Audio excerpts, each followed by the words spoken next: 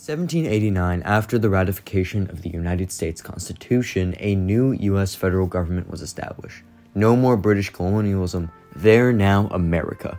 The only problem was the cost of the Revolutionary War left them with a debt of $54 million, and the state governments also amassed an additional $25 in debt. Million, that is. Here we have Secretary of Treasury Alexander Hamilton. Actually, it's not that bad at all. I can use this debt to create a financial system that would possibly promote American prosperity. In the report on public credit, Hamilton urges Congress to combine the state and national debts into one, which would be funded by the federal government. Congress approved this initiative in June of 1790 and put it into action in July of that same year. Imports were the primary source of revenue for the government at that time, and taxes were an extremely popular thing among the bulk of the population.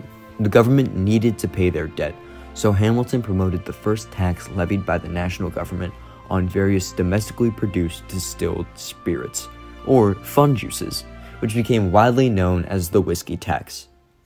The western part of Pennsylvania at this time was separated from the east by the Allegheny Mountains.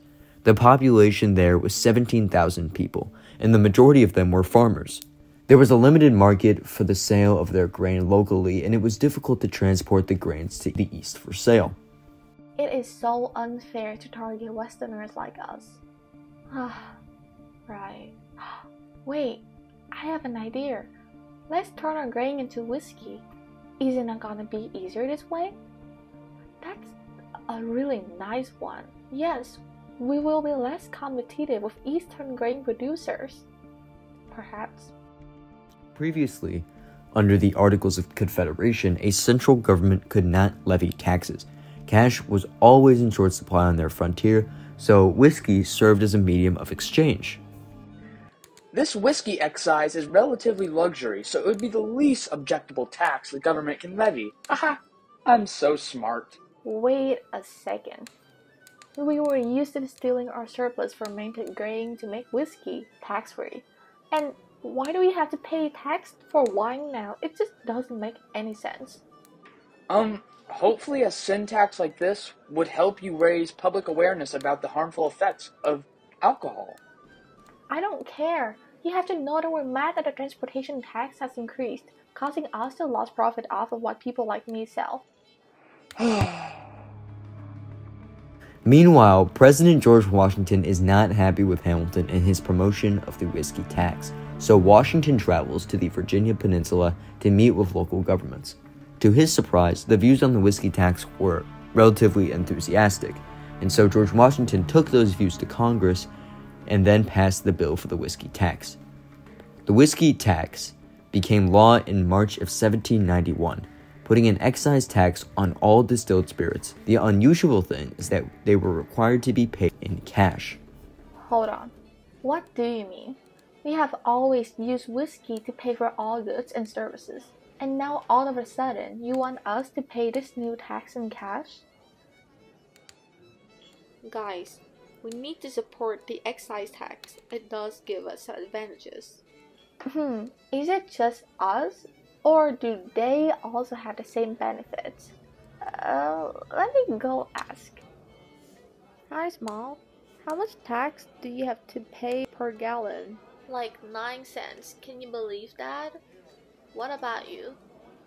Oh, just as low as 6 cents, according to Hamilton. What? Are you kidding me? The tax for the smaller producers was required to be made throughout the year, while the large producers in the East took less exception to the tax. Their cost to get the goods to market was less, and they could decrease their tax by increasing their volume, something the farmers in the West weren't really able to do. Let me ask you one more thing. Did you design this tax to ruin us? The law required all stills to be registered, and those who failed to pay the tax had to appear in federal court. Tax rebels harassed several whiskey tax collectors and threatened or beat those who offered them office space or housing. Many small Western distillers simply refused to pay the tax.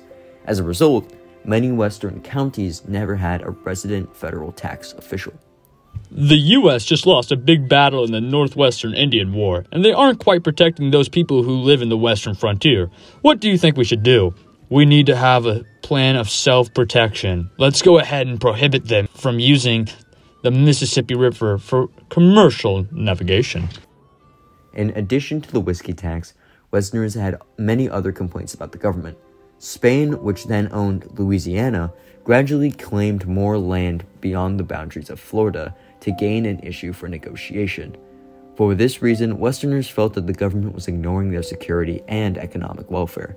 Adding the whiskey excise to these existing grievances increased tensions on the frontier even more. Guys, I know we need to pay debt, but look at our people. Many of the western frontier are petitioning against the passage of whiskey excise, and I hope we won't have any outbreak of violence. As mediator in 1794 during the Whiskey Rebellion, he lost favor with both sides, but wrote incidents of the insurrection in the western parts of Pennsylvania in the year 1794. The convention sent a petition to readdress grievances to the Pennsylvania Assembly and the U.S. House of Representatives. Other than Brackenridge, Finley and Gallatin also attempted to mediate between the rebels and the government in Philadelphia. As a result of this and other petitions, the excise law was modified in May of 1792. What kind of change is it? It's only a cent reduction in tax. What do you want us to do with this 1 cent that doesn't help anything? Yes, the new excise law was still unsatisfactory to many Westerners, so appeals to nonviolent resistance were pretty unsuccessful. Supporters argued that there was a difference between taxation without representation in colonial America and the tax laid by the elected representatives of the American people. However, because of these and other nonviolent attacks, or other violent attacks, the tax went uncollected throughout the frontier state of Kentucky in 1791 and early 1792. I am advocating for military action to suppress the violent resistance in the western North Carolina. Hamilton, I'm sorry, but there wasn't insufficient evidence to legally justify such a reaction like this. In August 1792, a militant group known as the Mingo Creek Association created an extraregal court and discouraged lawsuits for debt collection and foreclosures. Oh no, this is such a serious threat to the operation of laws at the federal government. Washington and Hamilton felt particularly embarrassed about their resistance to federal law in Pennsylvania because their national capital was in the same state. On his own initiative, Hamilton drafted a presidential proclamation condemning opposition to the excise laws. Washington signed the proclamation on September 15, 1792, published as a broadsheet and reprinted in many newspapers. From this point, tax collectors were not only people targeted in Pennsylvania, but also those who cooperated with federal tax officials also faced harassment. Resistance to the excise tax continued through 1793, until worry over rising mob groups in Pennsylvania sparked presidential action. Guys, accept this peace treaty. No, we're gonna attack Pennsylvania. I'm sending my militia, so don't you dare. Uh-oh. Washington's large, well-armed militia arrived in Pennsylvania and were met with little resistance. By the time they arrived, many of the mob participants had fled and ran away. The group was then marched to stand trial, with only 2 of them found guilty. So basically, my plan worked? No, Hamilton, it didn't work. But if anything, it demonstrated federal power and the growing necessity for a new constitution, and the necessity to protect the right to protest in said constitution.